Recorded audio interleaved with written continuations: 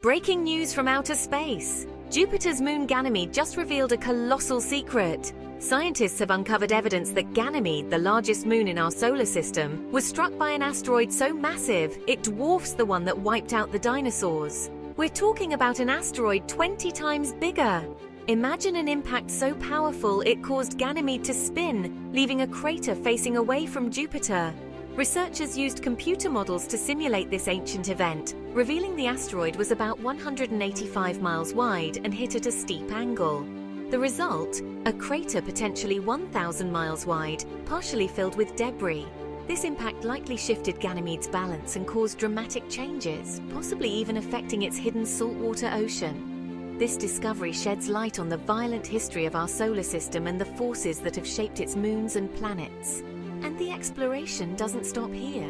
The European Space Agency's JUICE probe is on its way to study Ganymede further, looking for signs of water and potential life. Stay tuned for more cosmic revelations.